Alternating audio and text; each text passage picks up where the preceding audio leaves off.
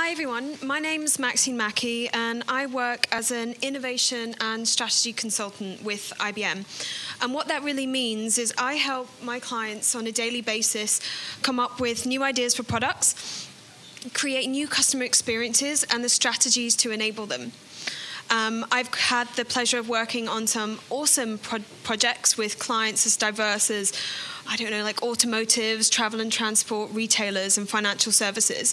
And what I actually do in my day job is what we're all doing today. Everything from creating a vision, understanding the roadmap, understanding user profiles. This isn't something that Chambédine set up for everybody here to do, and it's just for kind of entrepreneurs. This is the tools that everybody uses, and I hope that makes you kind of realize the value in what we're doing here today. I'm here today to talk about iterating your strategy because, as Pia said, you can be you're climbing a mountain, but it's not going to be a linear process. So when we say iterating your strategy, what does that really mean? Strategy isn't planning. This isn't a planning exercise at all. It's a way in which you can look at what you want to achieve. You can build on the vision you already have, that vision that is either written in your mirror that you see every day in the morning or is a post-it on your laptop at work. It's pulling that together with customer insight and what you actually want to achieve. And by having this roadmap, it helps you align everything you're doing. It also crucially helps you decide what not to do. You will have a finite amount of time and resources, and what strategy does, and by iterating it and learning as you go, it helps you decide what to allocate your precious time and money and resource on. So I think it's a really important thing because we won't get it right the first time. And I don't think that's something that we would want to aspire to because it's about the learnings you go along the way that help kind of this living, breathing roadmap and strategy. The only constant is change. Have you guys heard this, or does anybody tell themselves this at all? Cool. It's because that's the reality of the world that we live in. So you may develop a roadmap, but you may actually find out that people don't use your product the way you thought they would. It's not selling the way you thought it would. You may have a fast follower in the marketplace, which is a bit of an ankle biter in your territory. And this is true for all of us, that we live in a constant changing environment, whether it's technology, as I said, around competitors. And it's about having an open mindset to embrace this change. It's really important to be adaptable, but it's also really difficult. I know I've spent time working on projects, and it's exactly the same as everyone in this room, building your idea, building your business, and you think you've cracked it. You've been like, yep, I've got it. This is awesome. I created this product that people are going to love. I love this. All my friends and family who I've shared it with love it. But the reality is people don't engage with it in the way that you thought they would. Or maybe people aren't having the same experience as you're having. So it's about embracing what other people are saying in order to help you pivot on what you're going to do. Now, I know Amber's going to tell us a little bit later about what it's like to pivot your business, but I also want to appreciate the fact that sometimes when we're living in a constantly changing marketplace, it's both really exciting, but it's also really difficult because these ideas that are our babies sometimes, are change dramatically. And I think a really important thing to bear in mind when we're kind of being mindful of the only constant is change, it's something actually that, this is something I grew up with. It's attitude is everything. And I think that's really important when you're climbing your mountain, when you're building your product and you're living in this constantly changing marketplace. It's about having, a really positive attitude. People have touched on this earlier, and I just wanted to take a moment to say attitude is everything. You should be enjoying what you're doing. Of course, you'll have days where it's a bit shit and you're really struggling, and that's why the network of people you meet, women and men that are also kind of on this journey of building their business, is really important. Enjoy what you're doing and embrace the change. But embracing the change is one thing, but be mindful of your role. Innovators innovate, customers validate. You'll find, I would be very surprised if anybody here today was doing a customer insight survey or just understanding customer feedback and that they learned something about their product or their industry that was just completely transformative. That's because the reality is most customers, they can provide you with really great feedback, but it's actually really hard to imagine a reality that's very different from today's reality. So if you're providing a new service, a new product, or a new experience, it's actually quite difficult for your customers to, typically at least, give you ideas. But what they can do is validate what you're doing. And I think that feedback is really interesting, and, enjoy those surprises you learn along the way, and remember that attitude is everything. Because it's sometimes quite difficult what they're saying and what you're hearing. But remember your place. It's your idea and you have your vision. And we've already talked about how important that vision is, because your vision shouldn't really change. Like, you may morph it, but even when Perry talked earlier, she said that her vision had never changed despite the business model and all the strategies she would have had to put in place to make each of those business models work. So enjoy the surprises you kind of learn along the way. And my last point on this is where the really famous Henry Ford quote comes from. If I asked my customers what they would have wanted, they would have said faster horses and not cars.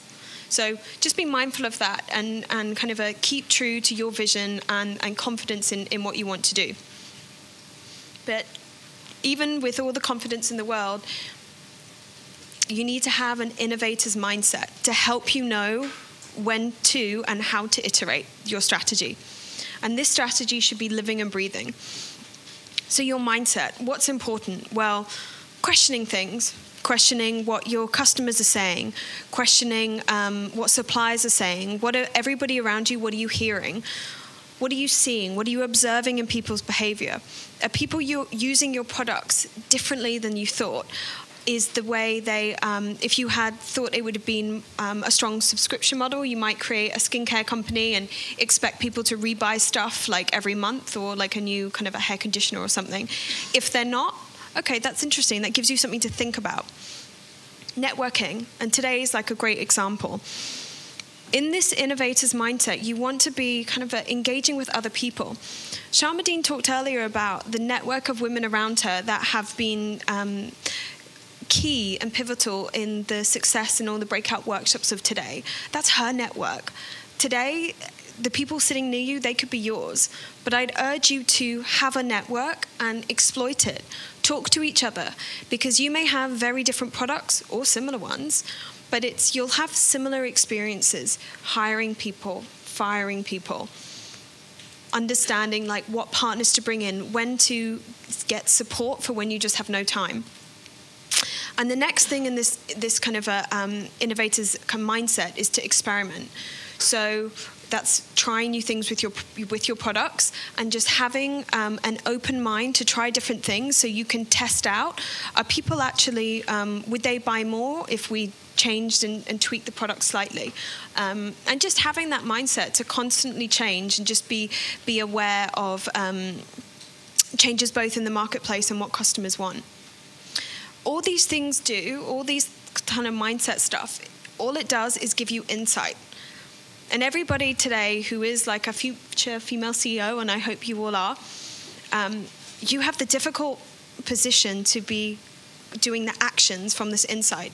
It's up to you, and it rests on your shoulders to kind of figure out from all these insights around what your customers are saying and doing, and the people around you. That insights really only help you make actions, and that's decisions you have to do. And that might pivot on your strategy, or it might actually give you confidence in what you're doing and help you understand that you're on the right path. And that's not something that can only come from gut feel. That's something I would suggest comes from like data and metrics and numbers. I want to urge you to spread your risk. Now, behind me are two illustrations, and what they're really demonstrating is two different ways of building your business. So in the first example at the top, for both of them, you're helping this business idea, say, is getting customers from A to B. Now, the first step, you have a wheel. That's not really much good if I want to get from A to B unless like I've got major acrobatic skills. Then you build a car chassis, still really not that useful. Then you build the body of the car. Again, customers can't use it. And then finally you build the car and customers can then get from A to B. Now, the example below is also helping customers get from A to B. But in the first step, it's building a skateboard. I mean, you can still travel on a skateboard. I mean, you might not be going that far or fast, depending on how much of a thrill seeker you are. Then you have a scooter, a bike, a motorbike, and then finally a car. And what this really means is it's an approach to help you kind of spread your risk. And we mentioned that a little bit earlier around how a roadmap is really important for you to reach that goal of profit and also kind of hedge your risks. So for both of the examples I kind of showed you earlier, they both have the same cost. But in the first example, you have absolutely no value until you've completely finished your product development and you can sell a product like the car. So that means as much money as you're spending, you are just assuming more and more risk. And I would say don't try and like get it all right at the beginning and wait until the product is launched ready, has a lovely box and a gold bow before you can get value. What I think is a better way, a smarter way, is this iterative and incremental growth. So in the drawing we saw before where you had the scooter, the bike, and then the car, you can see that the cost is exactly the same, but the risk is a lot smaller. And that risk is kind of hedged and it's kind of incremental across the journey. And really what that means is don't build your idea or your business all at once. A great example today of a brand doing this really well is a beauty brand. Has anyone read the blog Into the Gloss? I'm seeing some heads nod, cool. Has anyone heard of the brand Glossier? Same heads, cool. So what they've done is this was a blog, Into the Gloss, started by a handful of, or I think it was a couple of writers for like Vogue magazine in the US. And what they wanted to do is provide insight to women and men, like everybody in the audience, of what was actually in the bathroom shelves and what products the people in the magazines they wrote about and featured actually used. So it was a really awesome blog, and it's still going strong. But what they then did is decided to create a beauty brand on the back of this. That's called Glossier. So instead of waiting, like this version, into creating a full skincare line and makeup line and then launching it to everybody, what they actually did is the more iterative model. They launched 3 products at first, 3 skincare products, or 3 or 4. Then they launched a handful of makeup products. They've just recently launched a couple more skincare products and 2 extra lipsticks. And what they're able to do is kind of a grow incrementally, not grow too quickly, take all the learnings along the way, and not have to spend a huge amount of money at first. Because everybody will have a timeline for what they can achieve and in their roadmap. Now, if you have, say, £10,000 worth of like funding or investment or money you've saved up to kind of bring your business to life, and it costs you, say, £1,000 a month to run your business, and even if it's just you on the kitchen table at first, you still need to eat. If you think about the cost it takes to build your product, build your website, build your brand experience, to pay to go to meetings, all those small things, and say if that costs all in like £1,000 a month and you've only got 10 grand, then that means your lifeline is about 10 months of your business. And that's a really important number for everybody to create. And it will be different for everybody. Just like everybody, his experience will be quite different. But keep that timeline in your head, because that helps inform when you iterate on your strategy and your roadmap. So for example, if your aspiration was to have, I don't know, say like 10,000 Instagram followers in 3 months, and it comes to, it's 2.5 months in and you have 500, then you're that's a really late time to iterate on your strategy and figure out a different way to increase those kind of numbers of like Instagram followers. So for your timeline, you need to think about your timeline in respect to iterating on your strategy. Depending on the amount of time you have, I would always say it's kind of it's a really common sense approach. If you have 10 months for your business, don't wait to month 9 to make a change.